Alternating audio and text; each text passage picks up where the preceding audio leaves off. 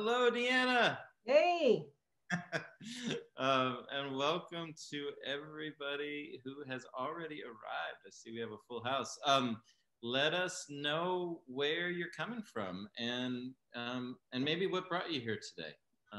Why you wanted to go on a slow walk with Deanna and Michael. I just want to start by telling you I'm thrilled that I get to spend the next hour and a half with you. Oh, yeah. I've been looking forward to this.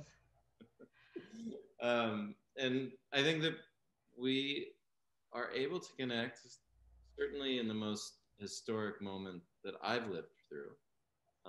So it's exciting for me to just, as the name suggests, to slow down, take it in. Not all of it. We can't take it all in. We'll just crack it. No, not all of it. Us empaths especially. Yeah, but tell me, let's start with you, Deanna. Just why, what was the inspiration for this for you, this idea of this long, slow walk together? You know, there's a lot of going on, especially on social media, a lot of going back and forth. And just so people understand, I am looking at Michael's face. I can't do the thing where I look at the thing. I need to look at you while I'm talking. So there's a lot of going back and forth, a lot of quick thinking, a lot of rapid firing. We're all busy. And to take time like this and not be interrupted, that we might not agree on all things. And that's, I hope so, right? So we can just have this really rich conversation and explore and unpack things. It might be one or two things, it might be 10 things, but just to see where it goes, like a stroll. Yeah. I immediately felt resonance around that. It was an immediate yes when you reached out. And so here we go. So we're going to start this slow walk together, and then we'll invite people in once a month or however often we decide to do this, and see where the conversation goes. Yeah. For those that don't, maybe I'm assuming that most people that are here today know either Deanna or myself in our work, but this is going to be broadcast as a podcast. So you're at the live recording. You get all of the blips and the yeah, and the cuss words and everything. Yeah, but let's assume that people don't who are tuning in to the podcast don't know our work that well, maybe don't know all of the terminology that we use. So as we name like a death doula or palliative care, maybe we can stop and give some That sounds good. That sounds good. Great. Well, I mean, maybe let's kick it off by how we, the two of us in our own ways respectively, got into how it chose us or how we chose it. Maybe do you want to start and we'll just see where. So let's start out with hospice. I just wanted a couple of definitions. Hospice is someone who has an illness with a prognosis, expectation to live for 6 months. Palliative care, you might hear me talk about that, and Michael talk about that here and there. Palliative care can be begun from day one of diagnosis, concurrently with cure-directed treatment, for as long as the person's dealing with the serious illness, expecting to recover fully. And then if the person does decline towards their death, when they go to hospice, palliative care will be the only method of care. So prior to hospice, it's 2 plans of care. And then if someone, the acute care treatment plan and the palliative care treatment plan. And then if someone isn't going to survive, then they go into palliative care treatment plan, which is a more intensive care. People seem to think it's nothing more can be done, but actually it's a more intensive care. So that's probably good for definitions for right now. End-of-life doula is just a role, a name we've put on this role of people coming forward like me, that they have a passion to serve at the end of life somehow. And they realize they're good at it. They realize they want to, and they don't fit in anywhere. they might not fit in hospice or in healthcare somewhere. So they go, you know, I'm really good at this, or people seem to want me around, or I seem to be that go-to person. Or like me, I'm a hospice nurse and I want to work around and advocate on the outside of things so I can bring more unity within, right? So there's all kinds of that. And that's, so the role, the name we're calling that right now is end of life doula. And liken it to a birth doula, the same kind of thing. We're accompanying people out, they're accompanying people in. And so me, I got into all this, was already a hospice nurse. And when my mom was diagnosed and died within 5 weeks, and she didn't want hospice, it was like, oh my God, because the kind of cancer she had was going to be a nightmare. It could be, because I took care of a lot of people with this cancer. And so what happened is that I knew that the medicine that hospice used could work for her too, even though she wasn't on hospice. And so that's what I set out to do. So I created a team with my sister, her doctor. I had my mentor, who was my hospice nurse. She mentored me the first day of my hospice work. She was my doula, if you will. And we created this team for my mom. And she's like so many people, came onto hospice like the last 5 or 6 days. But she had excellent palliative care through those 5 weeks. So that's how I got into this. It's like, you know, people know about hospice, people know about how to get there if they're open to it, but people don't know that they don't have to suffer. And most people are dying as they go down, and they come into hospice, and those last 5 or 6 days of dying, or those last 30 days of dying, are done with hospice, but those weeks prior, they're on their own. So if people knew about palliative care and its appropriateness from day one of diagnosis, there wouldn't be that suffering that everybody writes about. All the physicians write about it. That's what people are trying to help with, is that time period. That's what got me into all this. Yeah. Now, but you were, before you took care of your mom, you were working as a hospice. Mm-hmm. There's not everyone is drawn to this work, and obviously not drawn in such a powerful and passionate way where they make it their life's mission. Right. Totally. For those of you that joined us thinking that this was a live podcast about walking and leisurely strolls, you're a bit confused, but about the end of life work that we both do. And so nonetheless, why do you think the puzzle piece of working in end of life fit with, was there an earlier experience? Do you think there's just something part of your oh yeah. Oh yes. Yeah, so what it is. So when I began, I was a new graduate nurse, and I started on the oncology floor for the goal to always work for hospice. That was what I wanted. So then I begged the hospice in town, the big nonprofit hospice in town, please let me train with you too. I know I'm just a GN. They call us GNs, graduate nurses, and we're green. I said, I'll clean trash cans, I'll clean toilets. Please just let me come, please, please, please, and I'm just kind of a pain in the butt. And so they let me come, and they started training me. And so I was working on the cancer floor, and I was working in hospice, and I was being trained in both. And what was so shocking to me is the people that I was taking care of in hospice were the same kinds of people that were on the oncology floor who were going towards their death. Not the people that were going to be okay, but in the hospital, in the cancer floor, it's the people who are very, very, very, very sick.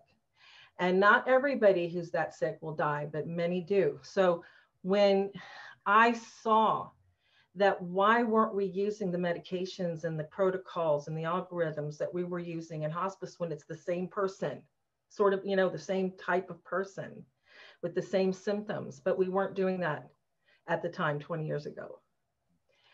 I did a lot of crying back then. I was a hard nut back then, but I went home after a lot of shifts and the suffering, and I just couldn't deal with it.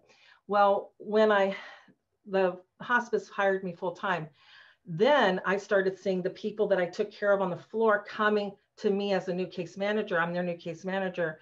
And it was just incredible. Some people were afraid of me, were scream when they saw me because I reminded them of the torture that they had just been through. Some people were so happy to see me, they remembered me. Some people, you know, didn't remember me or not, but I knew that the processes, it was shocking, and it made me so, it impacted me so much that this suffering was unnecessary. That's what then made me start to cry at hospice. It wasn't that people were dying, it's that they didn't need to do all that suffering I was hearing about for the months and weeks and sometimes years prior to them coming onto hospice service. So I'm like, why? You know, I'm this, like I said, I tend to ask a lot of questions. People aren't always so grateful about that. And like, why? And nobody could really answer me. And so when all this happened with my mom, I had no idea that the NHPCO, our National Trade Group for Hospice and Palliative Care, I had no idea that they were starting a grassroots coalition at the time. It was called It's About How You Live. Robert Wood Johnson Foundation was sponsoring that. I had no idea. So when I came out of the gate and my mom died, and I'm starting to, I didn't know if I was going to anger people. I didn't want to hurt anybody. I didn't want healthcare to get mad at me. Nobody was talking about it. And we would do these coalitions together. And I went to San Diego, and we're trying to figure out, how do you talk to churches? Okay, how do you talk to workplace? How do you talk to therapists? You know, that kind of thing. We're just really ground level. And I didn't want people to get so mad at me that they wouldn't listen to me. So that was my first fear, because there was nobody was talking about this.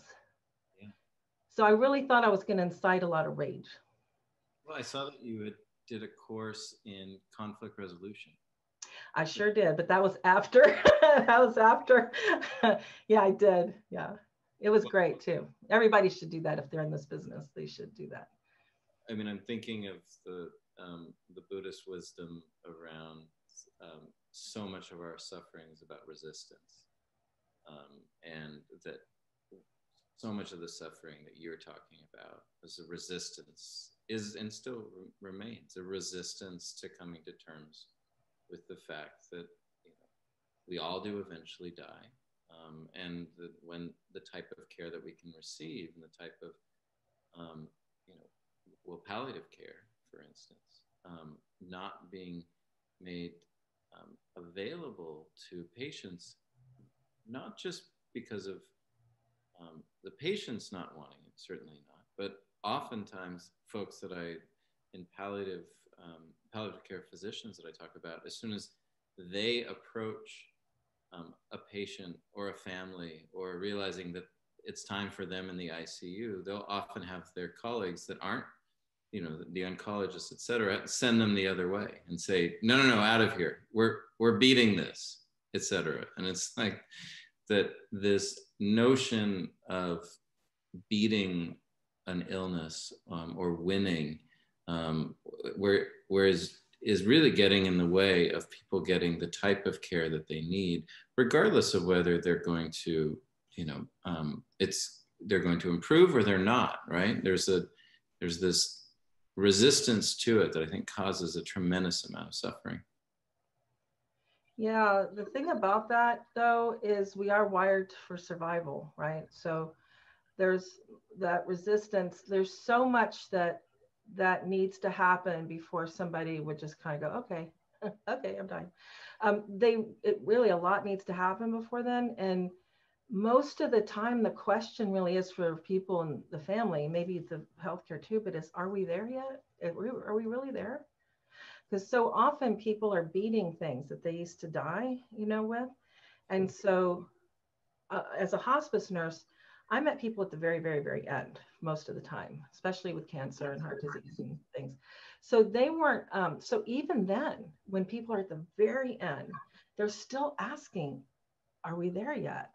That's like a quote I think we should have somewhere, because I think that's the thing that stops most people, even when they have advanced directives in place, and even when everybody understands that this is what mom wants or grandma wants, even when all that's in place, that are we there yet really stops people. Most people really want to live.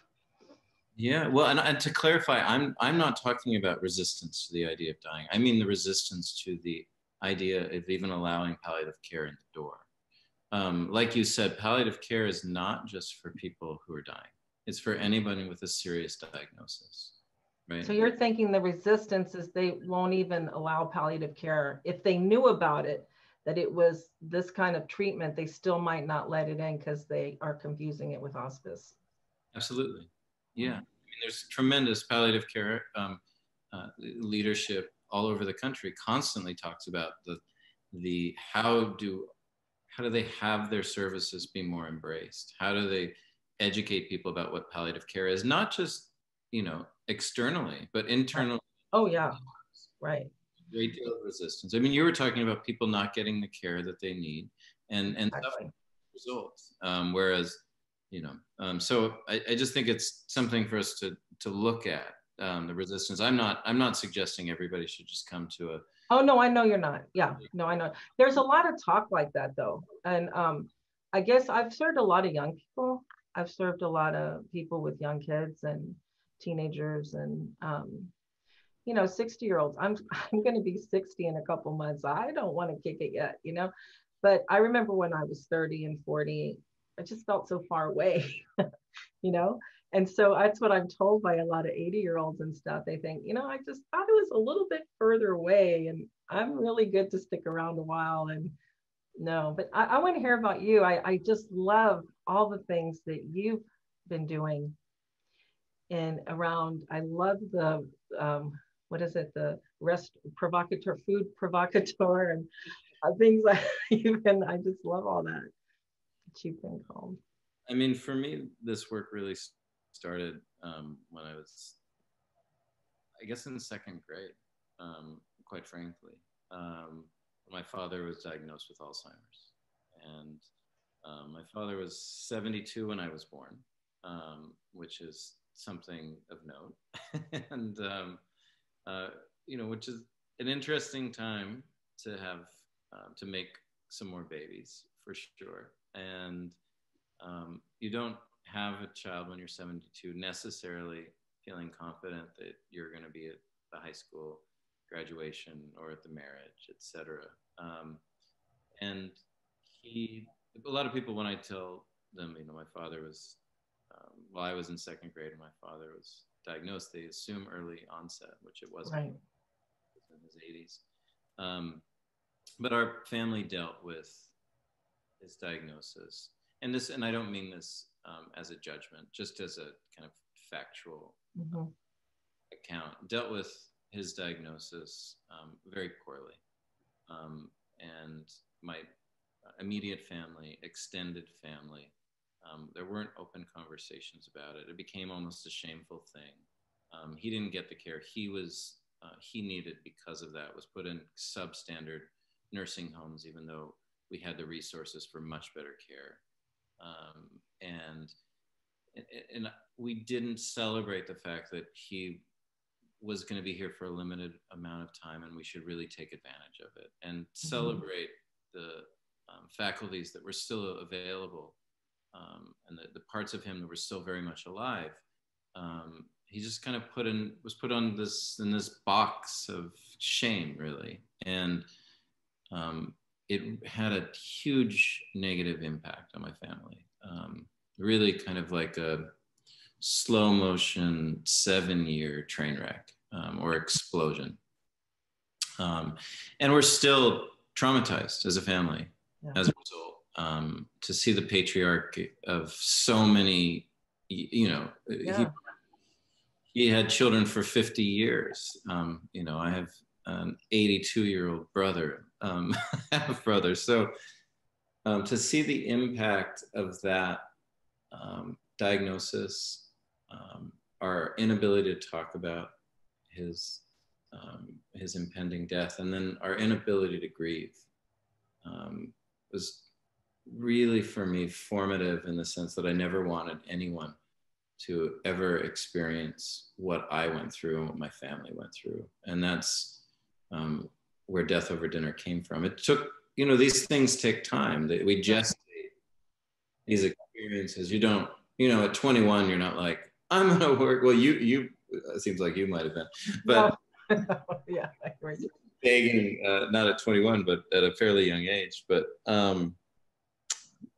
it took me a while to really understand how important this would be in my life. And I spent um, about 20 years really focused on human connection.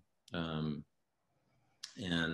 I think that that was really a result of seeing how poorly my family connected and what was missing. And there was this deep yearning for vulnerable, authentic, um, heart-based connection. And so I spent about 20 years gathering people in a variety of different ways, working with folks like the Robert Wood Johnson Foundation and the Nature Conservancy and the Obama Foundation, et cetera. A lot of extraordinary people and extraordinary organizations, bringing them together to talk about the hardest things that we face as humans. So I hosted salons and dinners and weekend retreats and full week events focused on genocide and homelessness and racism and wealth disparity, and all of these topics that we don't necessarily ask our leaders to consider when they're not in front of a camera. Yeah. And I found that if I cooked powerful people a very like soulful meal personally and invited them to dinner and created a beautiful invitation, that we would go places together and go way beyond political views or religious views into like the terrain of the purely human together, so powerfully and so almost immediately, if we asked each other the hard questions, if we talked about the vulnerable topics. And so that's where I started to realize that's where the trick to human connection is vulnerability, is talking about the things that we're afraid of. And so that's where I ended up in, creating Death. And it's really, it has nothing to do with death. I don't know anything about death. I don't know. It's about talking. It's about opening up and sharing. Yeah, it's about what happens when you create a safe enough space. Yeah. And you haven't politicized the container or the experience. And you give people the time, and you have some skin in the game. Yeah. That's why we always cook for people. People are like, well, we'll get a caterer. You have presidents coming to dinner. It's like, no. I'm going to go and, and I'm going to use this kitchen in the back, and I'm going to like figure out. That's so amazing. It just opens them up. And so that's where Death Over Dinner and then Drugs Over Dinner as a follow-up. What was drugs? I saw that, Drugs Over Dinner. What's that about? Well, for those that don't know Death Over Dinner quickly, deathoverdinner.org. It's a free resource. Anyone can go there and organize a dinner. All of the dinners are hosted individually by people who create their own experiences, and it's their dinners about our mortality, about grieving, about planning, facing, the inevitable, et cetera. A variety of different reasons why people come to Death Over Dinner and host dinners. And when we launched Death Over Dinner, there were over 500 dinners on the first night. We launched on August 23rd, almost 8 years ago, 7.5 years ago, on the day that Elizabeth Kubler-Ross died. Wow. And thanks to the Elizabeth Kubler-Ross Foundation and the NHPCO, there were 500 dinners in 30 countries. And we knew we were onto something. Yes. That's over 1 million dinners. Wow. And about 3 years later, or maybe it was only 2 years later, we decided to create a follow-up platform about addiction. In the height of the, I don't know if maybe it's still the height of the opioid crisis. But I think it, you know, I actually think there's been a little bit of improvement. But nonetheless, we gathered together Ariana Huffington and Gabor Mate and all of these incredible leaders that have been affected personally around addiction or doing work in the space. And Dr. Oz ended up partnering with us, Nice. the Surgeon General at the time, Vivek Murphy, and we created a national night of addiction dinners hosted by Dr. Oz and all of these folks. And Wow.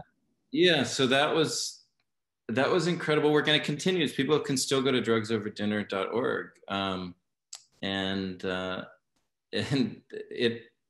it just hadn't, for me, it didn't have the same resonance, and it didn't have the same cultural resonance as Death Over Dinner, and they're powerful experiences as well. But Yeah. so yeah, Very nice. Very nice. So I'm curious, your, you know, lineage of practice has, when you talk about it, it includes, you know, it sounds like a childhood in Catholicism, and a tradition of Sufism. Not for very long, maybe a year. Okay. But yeah, no, we've an atheism. My grandmother, my mother's mother was an atheist. Shaman. Shaman, that's my own thing for the last 5 years or so. Yeah, we've been on an adventure. I've been on, me and all myself have been on an adventure. Yeah. And even some Hindu mysticism, with, you know, Ram Dass as being a well, just through him, he's something else, as most people who know him know. But yeah. he with a look, with a time with him, not very long. But there's a woman, and I don't remember her name, but she was behind me when this happened. And so one time I was on social media and I said something like 5 minutes with him completely transformed every cell in my body.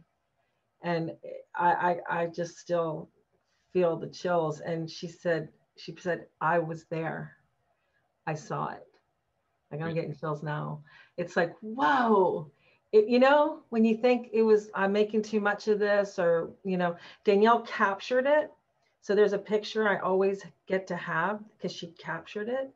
And this woman stood behind me and felt it and saw it. And so anyway, I feel validated. I don't know why I don't need it, but it was just in my early time of absorbing that. And is this real? Is this for real? So we don't have to spend a lot of time with people for transmission and for powerful exchanges, like most of us know in airplanes, talking to people in the airport. But yeah, my first experience of death was hush hush. I was 6 or 7. You can't go, this and that. And then my second experience with death, I was in Laredo, Texas with my Hispanic grandmother. She didn't know English. I didn't know Spanish. We had moved down there when I was 13, and it was when I was 13. And she was dressed in black and all of that. She had her veil. I saw she had her veil. I was on the couch laying down in jean shorts. And she says in Spanish, come on, come with me. And I got my flip-flops on, and it was rocky roads. Back then, there was no pavement where she lived. And I had no idea where we were going. And we were going to the corner, and the corner store was a woman named Serapita. And that's where we used to buy our candy every year. When we would drive down from DC, every year we would go and hang out at her place all summer. Well, she was dying. Well, she was probably like 4 foot tall, and the store was maybe 5'5", and then they kept adding to the little house. So by the time we got to her bed, we were all like this. But the ladies were sitting around. I was amazed. I could feel it. Now I know what I was feeling. At the time, I had no idea what was happening, but I could feel something different as we approached. And then my grandmother took her place, and all the ladies were praying, and nobody's like, what is she doing here? And they were all dressed different. You know, I'm just coming from DC, and I'm in my short shorts and all that. Anyway, I was like, I belonged. And I can't describe the feeling of that I was worthy enough to be there. It just really, it still affects me, So people go, well, didn't you know from then? And I'm like, no, I didn't know then. It just was something I did. It was just something I was invited to. And then through time, you took care of your aunts, you took care of people sick. I took care of my grandmother with my aunts. We're just taking care of everybody. I didn't realize that not everybody did that. So I did that. My grandmother died when I was like 25 or so. Then my aunt died, the one that I helped take care of her mother. My grandmother, she died about 10 years later. So it's just like and then another aunt died, but I didn't get to take care of her because she died suddenly. But we were all together doing this for years, since I was little. And so when I go do talks or retreats or whatever I'm doing, I always ask people, did you grow up learning this? Did you grow up with it? And not many people raise their hand. And you would think, oh, since I did all that it would be in my mind and heart consciously to do this. And it wasn't. What got me to do this was a semester in nursing school. I was just bored out of my mind in nursing school.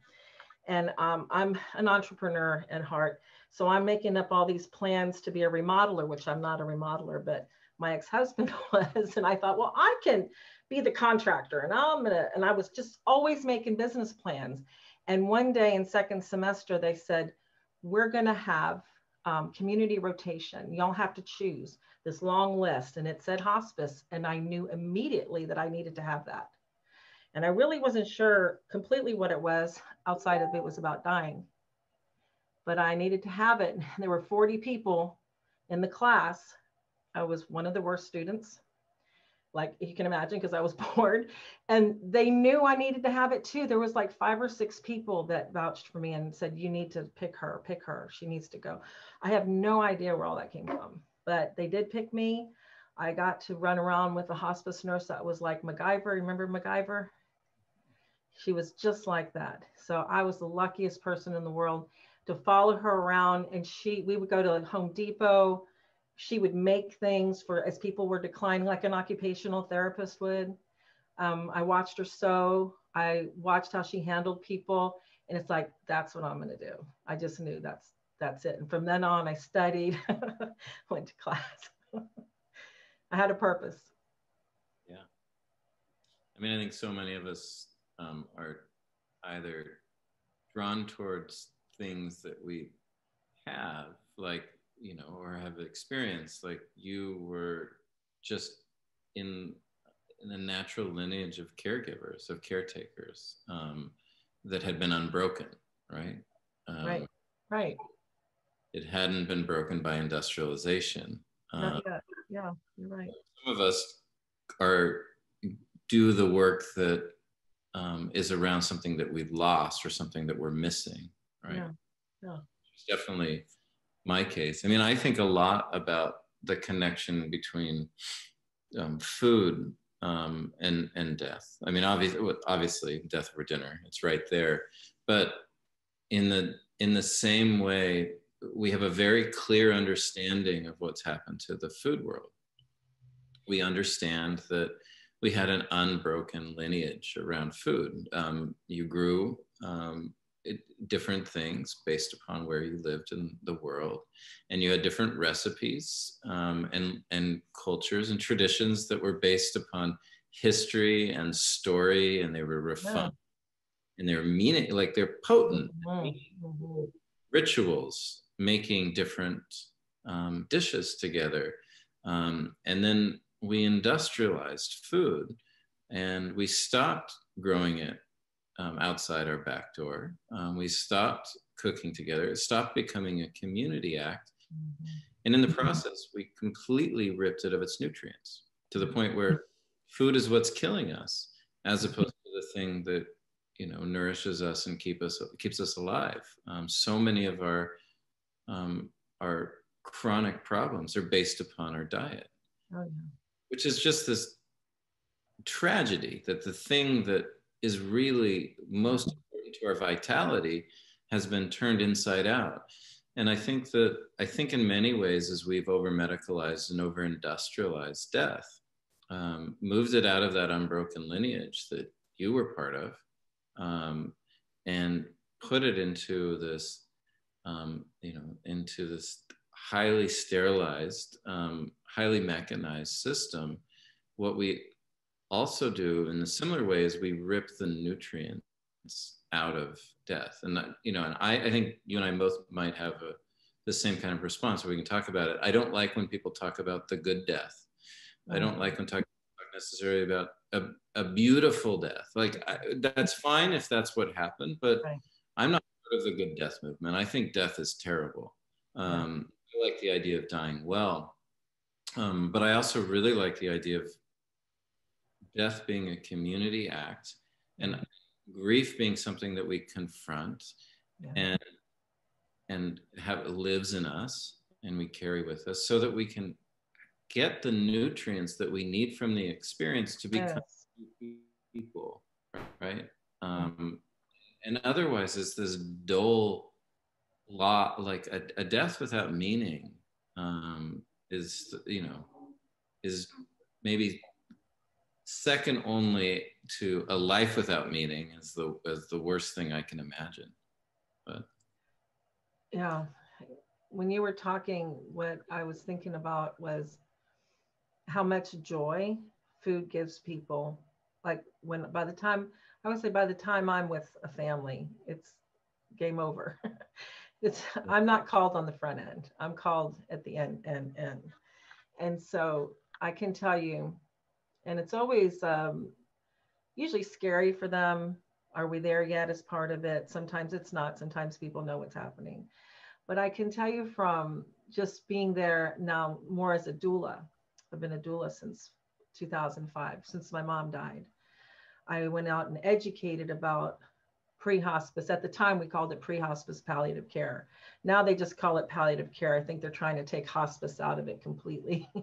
And we're trying to trick people with supportive care, but they know now, like everybody, there's no way to get to this, without, not trick people in a bad way, but like, here, learn this concept of amazing care that has nothing to do with dying, but that hospice uses as its sole method of care. That's hard to detangle, how are people supposed to detangle that? But anyway, the food, I can't tell you, as a hospice nurse and as a doula.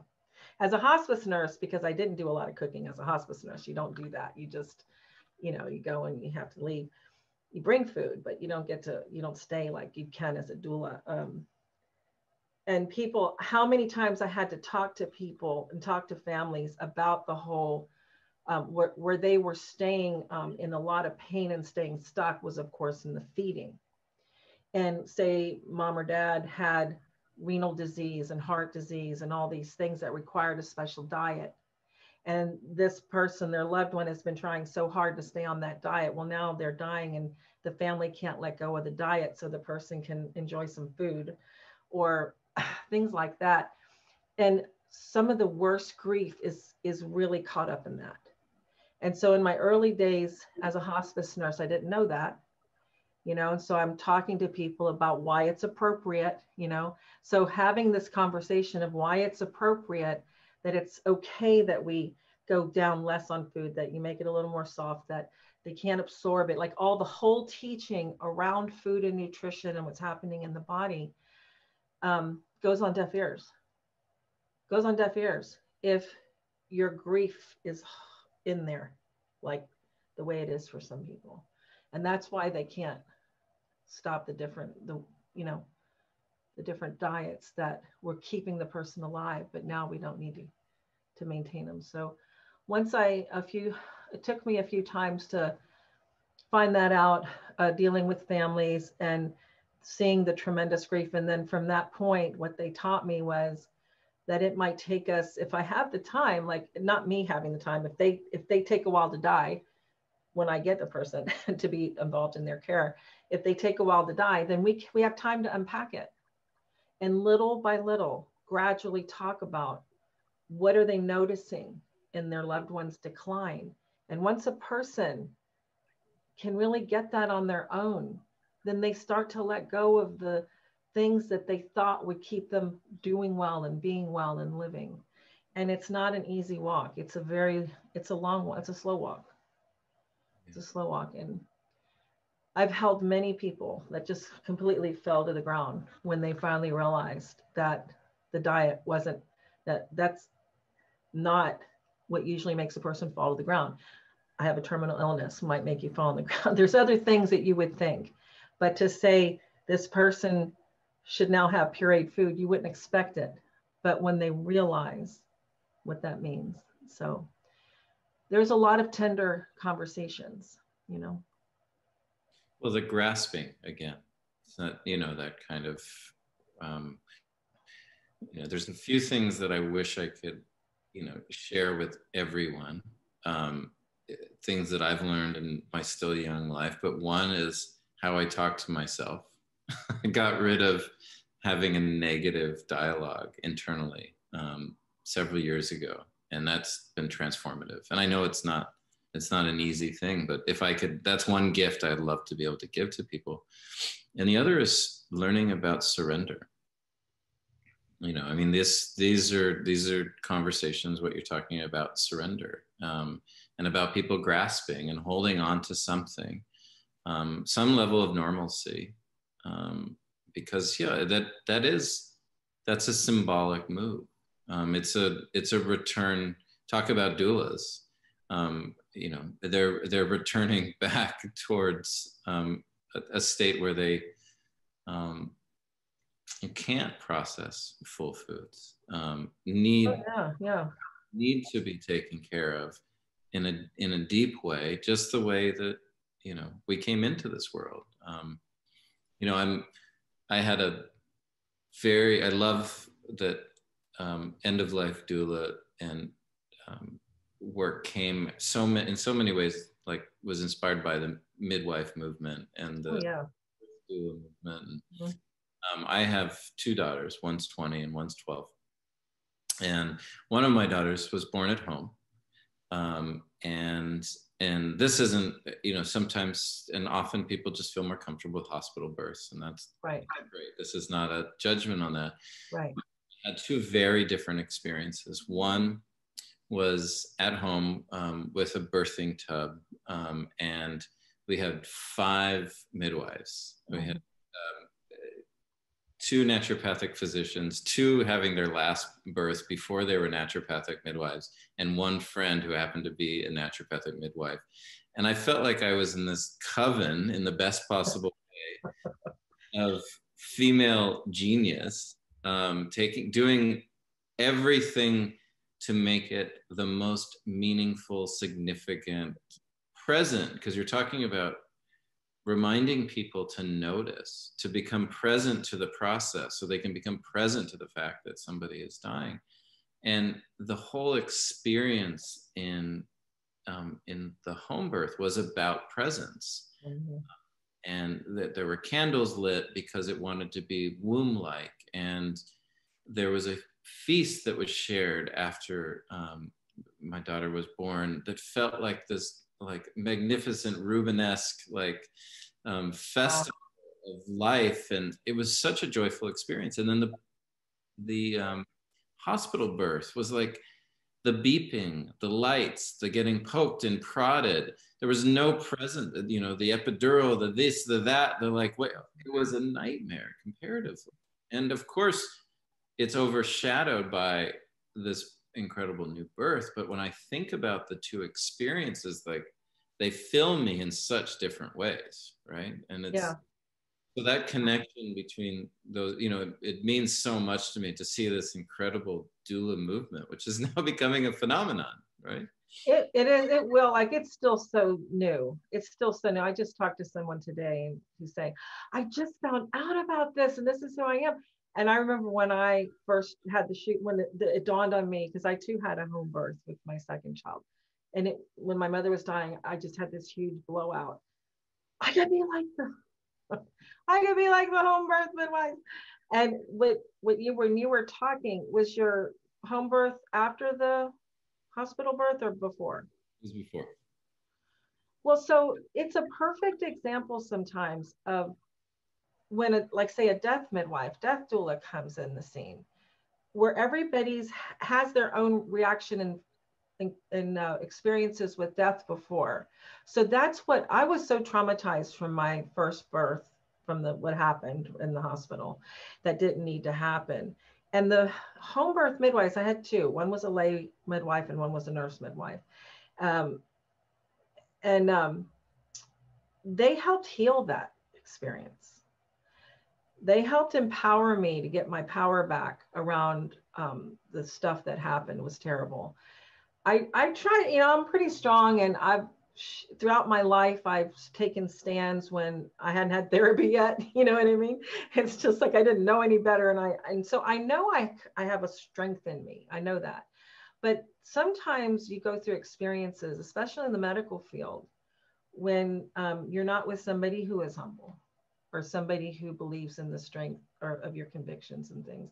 And so even with the birth plan that OB so when the midwives came back in, they didn't say, oh, you don't need a doctor, or that because of what happened to me, they found a doctor for me that checked me out, made sure I was safe and okay. He spoke with me. He said he'd be right there if they needed him. He trusted them. Like, they really set me up to be okay. And I was. The baby was born in 30 minutes. It's a whole different experience, like you said. We didn't have the feast, though. I'm kind of jealous. Yeah, no, it was right before Thanksgiving, and they ended up, friends of ours ended up bringing us a whole Thanksgiving feast. Nice. Champagne. It was just this extraordinary thing. But the strength of Naomi, my first daughter's mother, was the power and the grace in her strength. I mean, we weren't actually together at the time when she gave birth. We had broken up, and it was a surprise pregnancy, but I was there, very much committed. And in seeing her give birth to August, like, fell immediately back in love because of that power, like how, when you do give someone the opportunity to really step into their power, into their strength. I mean, I think that kind of in death and dying and end of life, giving people the opportunity to show their strength and their tenderness, yes. Right? In their courage. So many people, again, grasp, and like, one lesson that I've learned is you have to let people know, even the people that are dying, let them know that it's okay. It's okay to let go, and let the family know that they need to tell them that it's okay. That a lot of people need to let everyone know that it's okay to, like, unclench. Yes, totally. I'll add something to that. Just don't tell them a bunch of times. I had this one man I was caring for said, if one more person comes and tells me it's okay, I'm not up and ready yet. I thought that was so funny, because we're all, trying to be so serious about it, and we're sincere, we want to help people. And I've never heard a story like that before in my own practice. But that one time when he says, like, really, tell them to quit telling me that. I'm a person. Oh my gosh. But yeah, I think the medical people want a beautiful death too for people. I say beautiful death, I mean that it's not with a bunch of noise, and it's not with all the trauma of treatments not working, or because we can't have this surgery. It's usually there's so much drama and can't do it. And this intensity at the end of life, if someone hasn't chosen hospice, that doesn't happen when someone chooses hospice and then may need to go to the hospital for some reason. There's a whole different feel. And so with that birth experience really taught me, when it came to my mom and her death, and how I wanted to be that person. I wanted to be that person for families, the way those home birth midwives were there for. They changed the trajectory of our whole life. Those birth midwives changed ancestral wounding. They changed the way my mothering, because I didn't have the kind of mothering that I gave, How would I learn that? The midwives were amazing. They taught me as much as they did. Then they connected me into a network at the time, La Leche League. I don't even know if they're still around. I'm sure they are. But just they indoctrinated me into a whole group of people and women and families that really valued the connection that people have through the ages, you know, all age groups, and that children are little people, and, you know, just the respect for everybody. So that's, I feel, a very similar experience that end of life folks can do.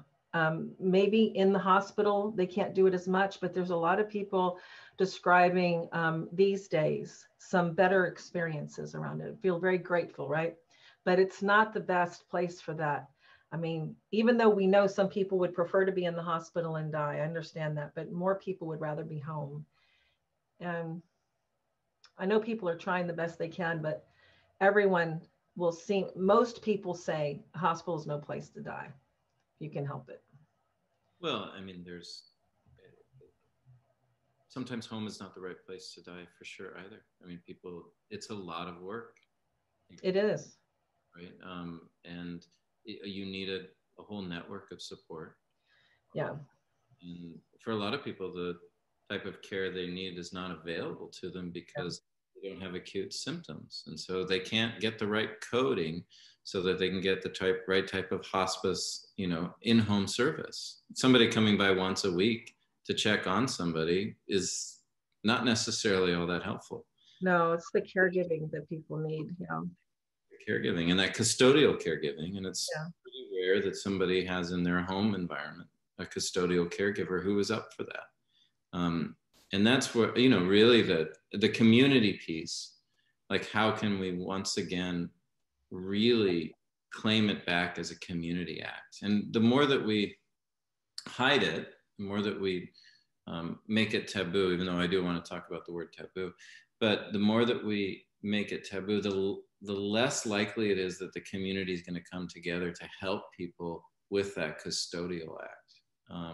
And so I think that, you know, that's really that's what's on us and so many people who work in this space, is to increase that literacy so that people can ask for help. They could pull on their network, not feel like they just need to go to professional services, you know. Yeah.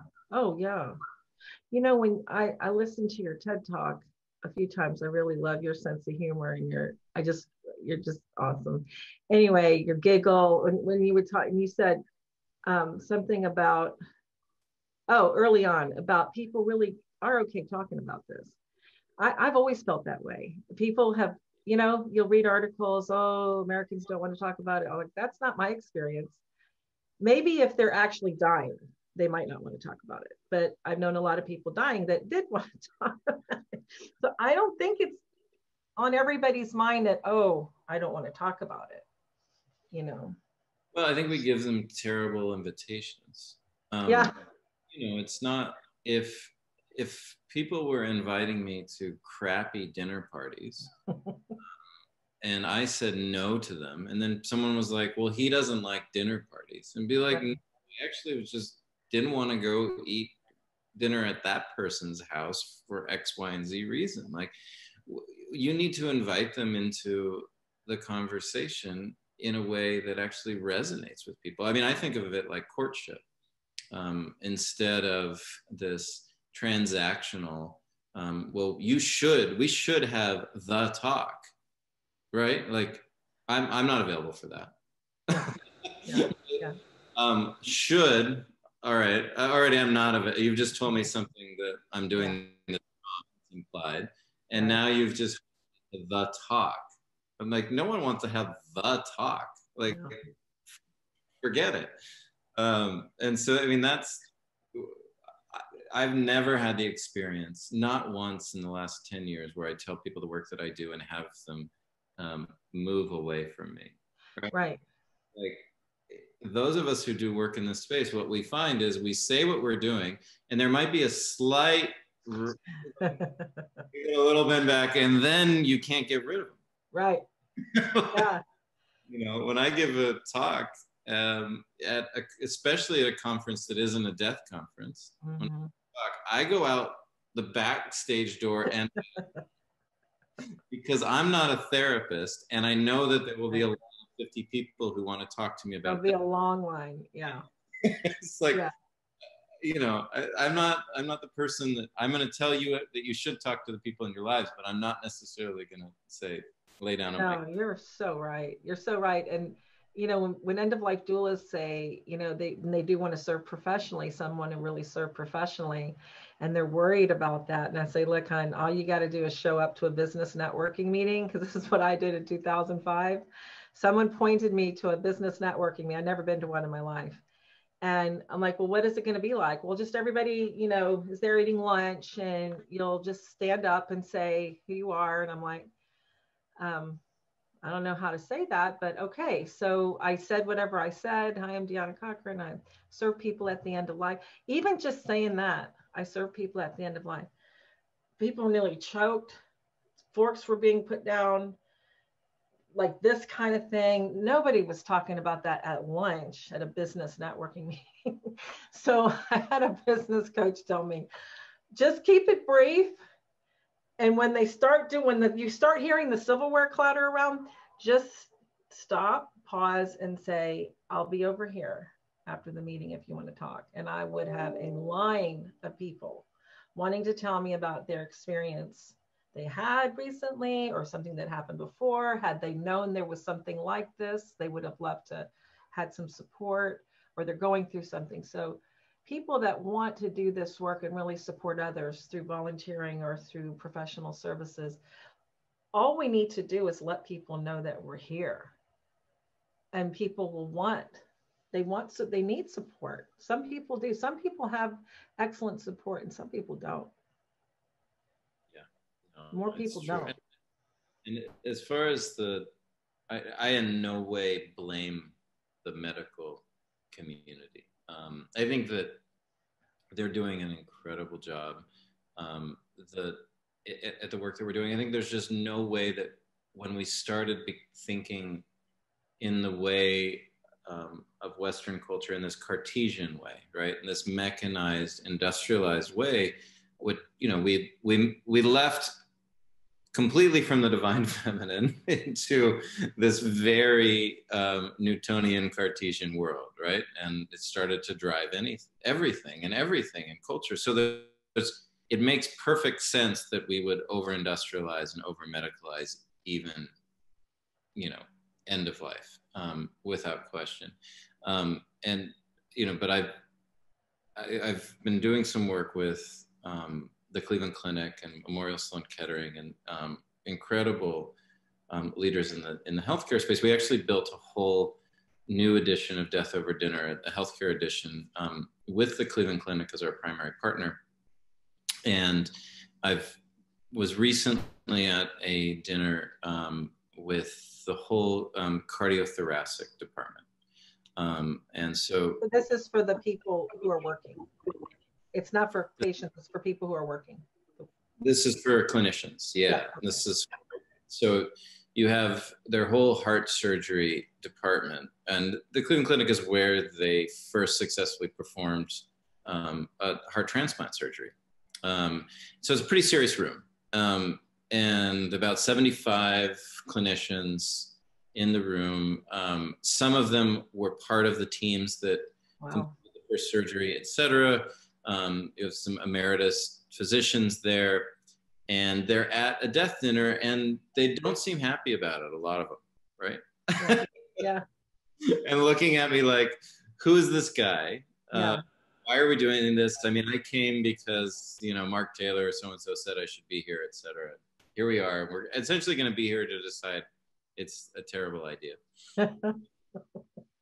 And, and one thing that I did want to say before I forget, I think one of the reasons why we have over-medicalized death is because death has changed completely. Yeah.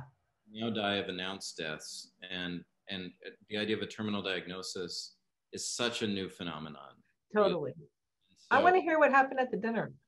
So I get up and was nervous. And I started the introductory talk before we started dinner. And I said, well, so you practice medicine. That's what you do. And you understand medicine as something that staves off, something that keeps us alive, something that beats disease, beats illness. Like without question, that's how we understand medicine.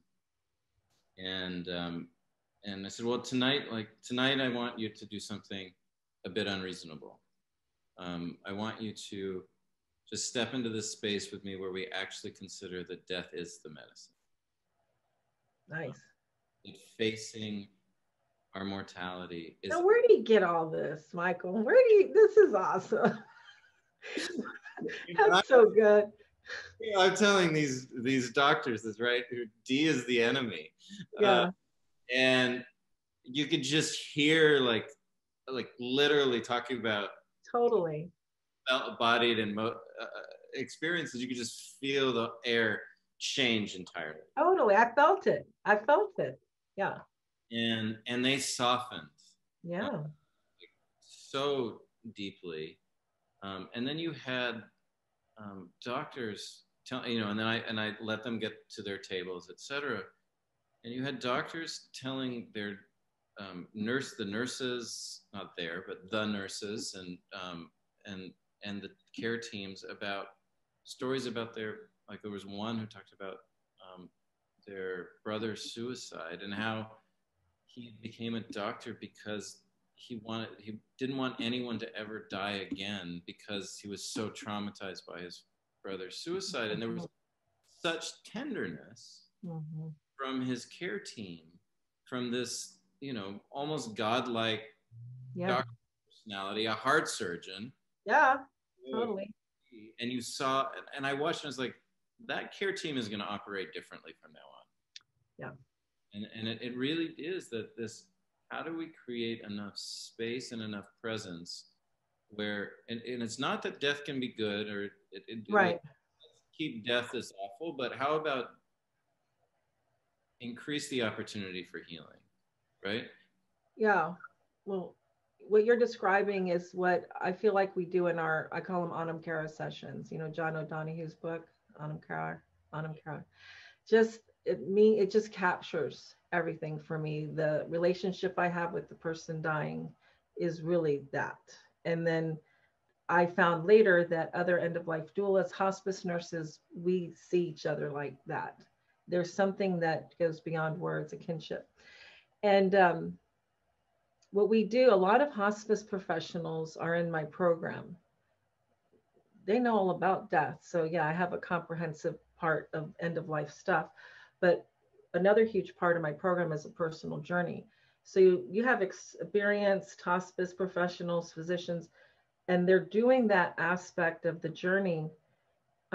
That's what's transformative. That dinner that you had for them, and even introducing just a perspective shift. I like to look at it like, here's where my mind is now, and just if somebody says something just turns me this way, now I've got all this possibility. And that's what you did for them. And that's what I see happening with people who are willing to go there. There might have been some there who weren't willing to open their mind, and their heart, really. But as death workers in hospice, I feel like it's a barbaric system that we have, actually. I was presented at a hospice convention one year, and I thought I didn't know if I was going to get thrown out, but I had it was such a conviction, and I saw heads nodding, and even for some physicians nodding, because there's too many people for one person to go and do 15 to 17 visits and families, and some 2 and 3 visits, the same family during the week with things going on. For one person, like a hospice nurse who's the charge of the plan of care, who has to be there all the time. They can refuse the social worker, they can refuse the chaplain, but they cannot refuse the hospice nurse. And hospice nurses are pronouncing people, pronouncing their deaths. They're admitting people, they're pronouncing them, they're taking care. It's really a lot. And it's barbaric to me, because I can tell you there were more than a few times when I had 5 or 6 people die within 24 hours. And there was nobody telling me, Deanna, why don't you take a break? I had to call one time after the 5th person I pronounced within that 24-hour period and say, I'm like in shell shock right now. And there's a part back in the day, to me, I'm 20 years nurse and 20-year hospice. And to me, back in the day, it's 20 years ago, it was, you were fragile. You were considered fragile if you asked for a minute or something. I'm sure people had compassion, but it wasn't like today where people know you're fatigued, you know. So yeah. The amount of burnout, addiction, and suicide in the healthcare profession is unforgivable. Yeah. We are asking too much. Yeah. Secondary trauma, and there's moral distress, and there's so many, and there's not taking a moment. Do you know Jonathan Bartel's work? No, I've heard of him. So Jonathan is a nurse in the University of Virginia, and he started a practice. He's a Buddhist. He started a practice where to have the care team pause at the end, when a patient died in the ICU or in the emergency room, and instead of the just the business as usual, where the attending surgeon like leaves and the nurses take care of the body, and there's just it's just there's nothing sacred in that moment, and that is what I think, of course, is what you felt as a child with your grandmother in that back room, is the sacred, right? And Jonathan has created this moment where the care team stops, and there's a very simple script that's read that's non-denominational about, we're going to take a moment to pause, to honor this patient, to honor this person, to say their name. And they have to do 30 seconds or a minute of silence. And then if anybody has anything they need to say, there's a space for them to say it. And it's the simplest and most obvious thing. And so healing. Oh, right? yeah. So a moment of healing. There's And not we a actually, moment in the hospital, there's not a moment to spare, but you're taking the moment. Taking the moment. And there's also, even in hospice, where you think that there would be this type of ritual, there's often, and we worked with Jonathan and turned it into an app. So now, what's it called? Just the pause. And it's in the app. Yeah. In a bunch of different languages, and it's being used all over the world. But they're taking it into the hospitals, the clinicians, the pause, or you mean? Oh yeah. Yeah. It's being used in many, many different healthcare systems as standard practice now. And we are watching the transformation of compassionate care. I also think that COVID, which we haven't talked about yet, but I think that what we're experiencing right now is the formation of the future of compassionate care. Yes. Yeah, there's a lot going on with COVID. Yeah. Well, and we share some similar mentors, folks like Ira Byock, mentor of mine, Frank Ostaseski, and people I look up to like Katie Butler, et cetera, who in many ways, so many of them have helped form what compassionate care at the end looks like right now. And at least Ira and Frank and Katie, they were really shaped during the AIDS pandemic. And it really often does take a crisis at this scale to have that perspective change happen, to have something be shaken up so severely, to have it like, we can't be near those that are dying. We can't be at funerals. We can't, all of these things have been put in jeopardy, which means that we now are going to really reconsider them. So I think that we're watching happen day by day, the formation of what the future of care and the future of death looks like. If there's some sort of silver lining happening. Yeah, and I feel like we're also you know, the trauma of it all, we haven't even begun to see the people that haven't been able to be with their loved ones. I mean, I've had it in my own family, where, so I've felt it, not my father, mother, sister, or brother, but my cousin and her husband. It was brutal. Okay. And it just, you can imagine, even if it wasn't something you've experienced, people in my sessions, I used to do public sessions at the beginning of COVID. None of us knew what in the world was going on, but I started having public sessions, and there were healthcare workers in there just frozen, couldn't even speak. And people in there going through these things. And as we're walking through together to see like what's going to come, how are doulas going to care? How can we support healthcare? What's happening? All of that.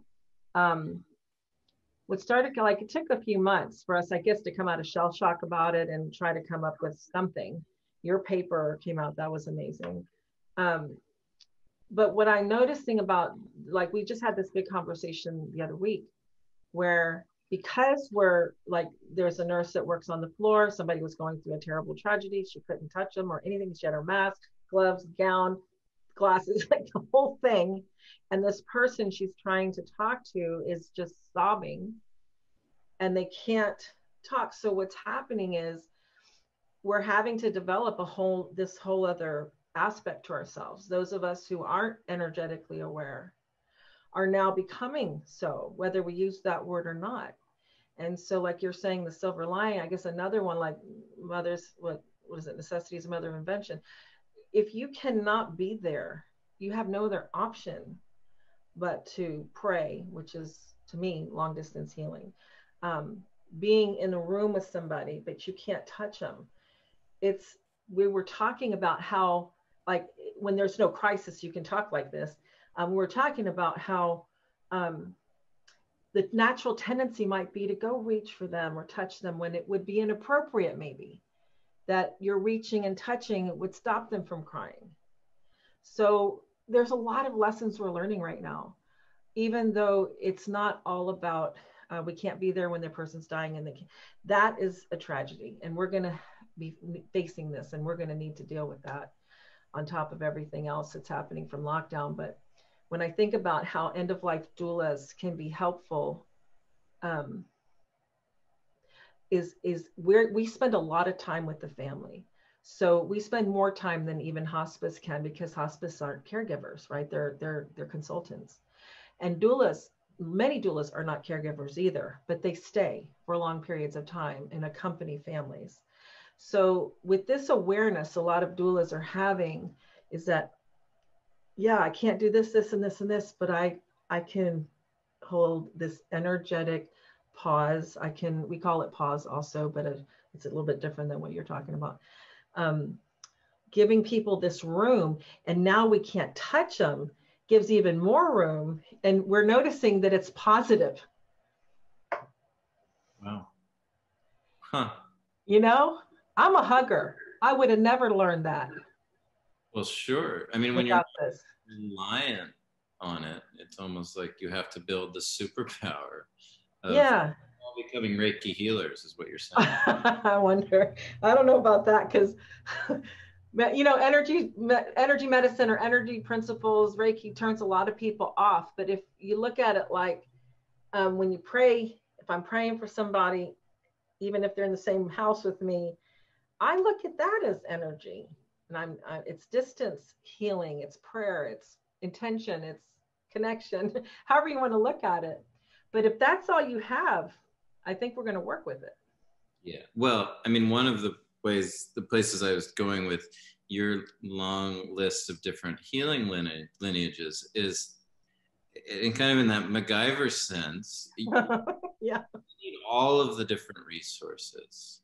You know, when we're dealing with such an intense human, right? Like, God, that you have exposure to all of these different lineages and can teach from those, because there's wisdom that is more relevant to different experiences or different situations from each different tradition. There are rituals, you know, and you and I both know, I think a lot of dogmatic religious thinking goes out the window. You actually are talking about a confrontation, right? Yeah, Like, totally. Yes. and even with death over dinner, people are like, well, it must be about religion. You know, religion must come up. And it's like, no, I've done death dinners with the church leadership of the Mormon church. I've done dinners with Buddhist monks. I've done dinners with the Episcopalian church leaders, Catholic, Southern Baptist, you know, Muslims, you name it. We don't talk about the afterlife in these conversations. We don't talk about dogma. We don't talk about cosmology. We talk about how we want to live. We talk about what matters most to us. We talk about what is our priority.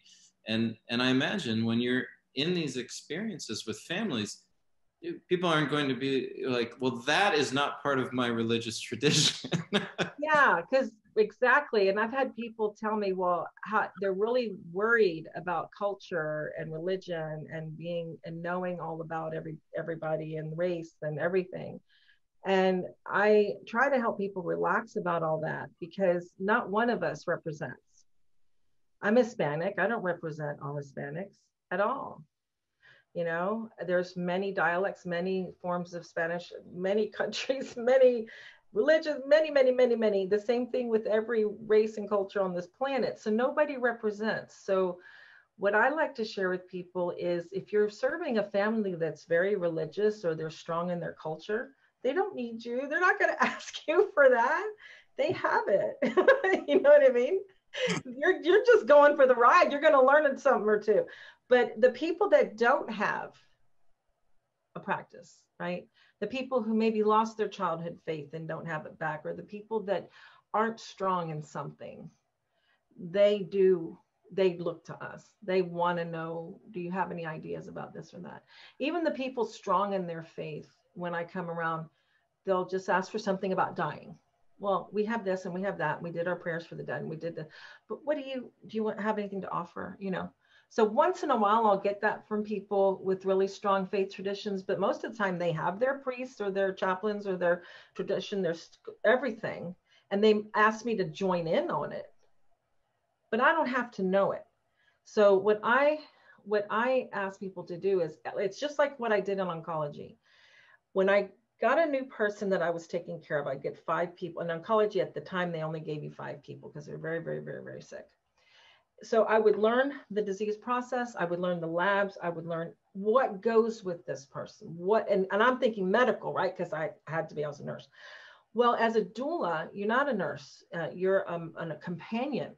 So do the same thing, you know, or if you're a friend of the family or got drugged in by the neighbor, whatever it is, then do your study.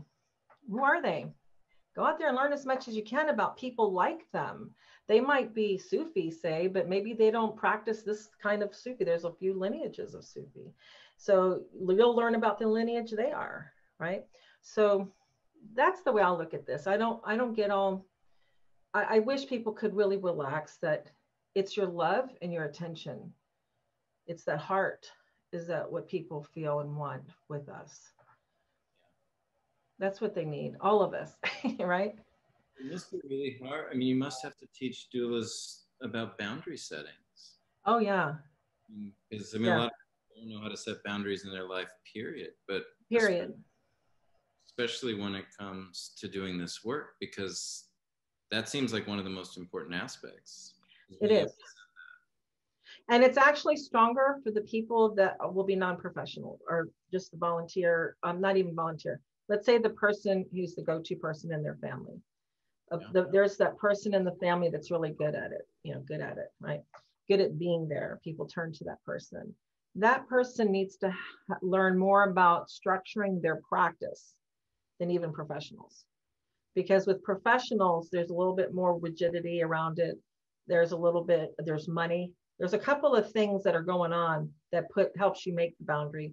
So you can totally let your boundary down, of course, and not pay attention and you run ragged. But there's a couple of more safeguards around having boundaries than you are if you're the go-to person in the family. And it's even more important to me that people who are that they need to have They need to really get it, not to be rigid or harsh or unyielding or I'm going to tell my family I have a boundary. You know, it's nothing like that.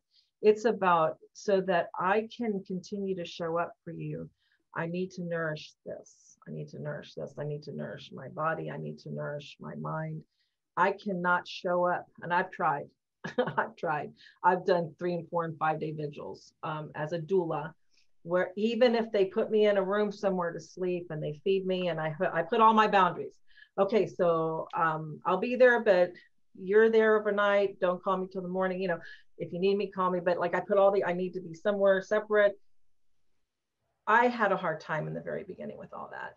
I would say, I'm going to sleep over there. They had a place for me, everything. By the second night, I'm sleeping right next to the person who's dying and they're all in the other room, you know. It's because, you know, when someone is dying, they trump you. That's the way most of us feel. So to say that I'm more important than what's happening right now with them when they're dying takes a lot of convincing. But I think when a person has burnt out enough times, fallen down, and I've been in the hospital, I gained 100 pounds. There's a lot of things that have happened to me because that were my teacher in all of this. So there's a lot of hospice nurses that get strokes and heart attacks and die from the pressure, the enormousness of this. I had a doctor, a DO for years, and during my first 6 years in hospice, I went to see him all the time, and I had a therapist that I would see, and I thought I was doing good, you know, because I didn't have anything going on at that time. But I just was doing proactive care, right? Had a DO, we were doing medicine, functional medicine kind of stuff, and vitamins, and then I was going to my therapist every couple of weeks, and I thought I was good. I ended up in the hospital with unknown respiratory stuff. And when I went to the Dr. Thorson, I said, what the hell? And he goes, Deanna, I have never seen anybody take better care of themselves than you. I have not seen it. You are amazing, but you deal in life and death. You're right there at the veil. It's enormous, the amount of suffering that you're in the middle of. I know you're conscious as you can be, but this is what happens sometimes. There's no explaining. And we don't always know why the body sputters. It's just sputtered. You just sputtered. You're out now. And carry on, right? So even when you try, sometimes so when things like, every time something like that has happened to me, when I've come to a new place, a new limit, a new boundary, it has taught me to back it up a step. Because I think I can handle this and I can handle this. But really what it showed me, I can handle it when it's back here. I have to, like, I'm a super coper. I call it a super coper. I'm a super coper. I don't notice till it's here. I have to start noticing when it's here. Right? Yeah, for sure. I mean, the irony is that you are, irony is maybe not the right word, but the tender irony is that you're out there helping people to notice these things. Yeah, we all right. It's what you need to learn. It is, yeah. We definitely do practice what we need to learn.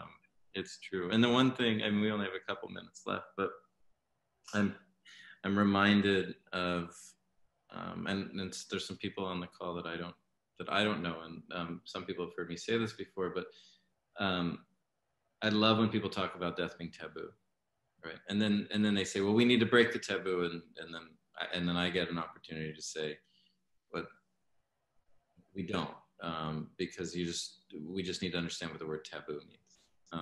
And the word taboo is actually from a Polynesian word, T-A-P-U, tapu, which means a place that is sacred or holy.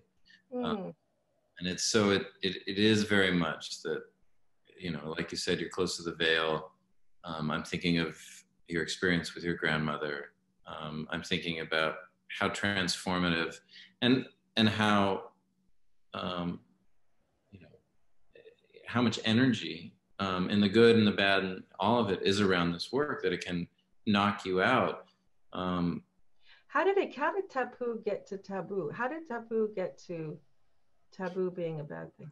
Well, so you know how we say that burial grounds are taboo, right? We have this kind of notion that that's like forbidden to go into these places. And it's not that burial grounds or the Holy of Holies, etc., are forbidden. You just have to prepare yourself before you go in there. Right.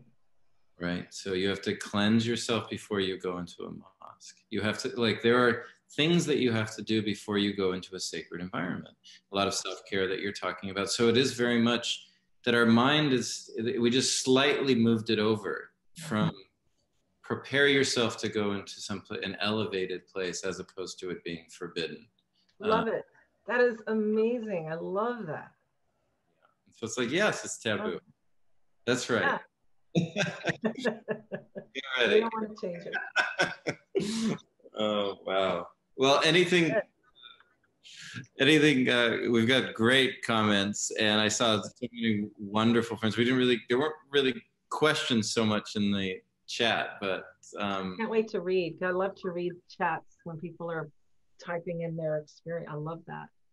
Yeah. Well, I'm excited about this. We'll see who we want to talk to next time. And this has been beautiful, Michael. I just enjoy this. Thank you so much for wanting to do this. I just know that people are hungry for this.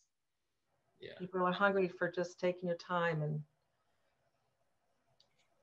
yeah, I kept reminding myself to breathe from the belly, which we forget.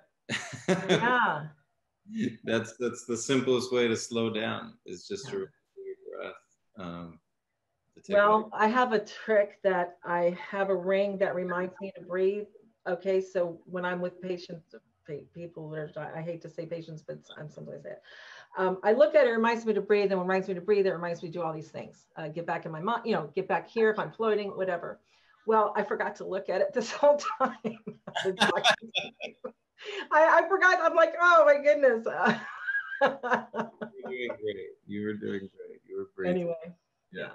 All right. Well, thank you, everyone. Thank you, Deanna. Thank you all for coming. Thank you. All right. And we'll maybe let Kaylee take us out with some music as we came in. That was the Slow Walk was the song, right, Deanna? Yeah, it was Slow Walk. I forgot the name. Digger, I think. I forgot his name. Terrific. All right, and we'll share this out with everyone after in a couple days. We'll share out the video, and we'll see you next month or whenever it is we decide. We haven't figured it out. We're taking one step in front of the other. Yeah. All right. Thank you so much. Thank you all. Bye.